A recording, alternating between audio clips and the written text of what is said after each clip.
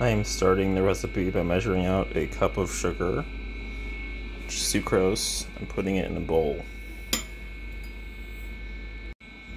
Then to the sugar I add a 1/4 teaspoon of banana flavor.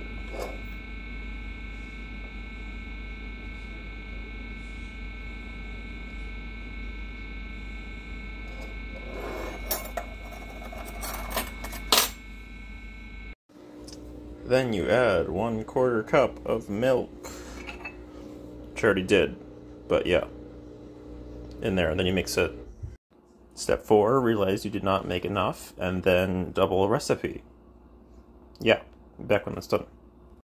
Alright, that's the milk poured in, and then stir and mix again.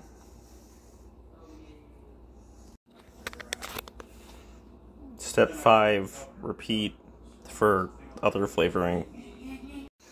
You know what? A little bit spilled over, so we're just kind of going with this 1/2 teaspoon measurement. And then with the recently washed spoon, stir again. Yeah. And after some more thorough mixing, mix 2 should be done. Yay! With that mixture completed, plop mix 1 and 2 into the fridge, as this is a milk-based icing. Yeah, fridge. And guess what time it is? Let's repeat again for the orange. Woo! Okay, back with some slightly overpoured but still measured correctly milk. Now we're gonna add the flavorant. With our 1/2 teaspoon added and our nice orange zest. There. We're now going to mix again. Stir time.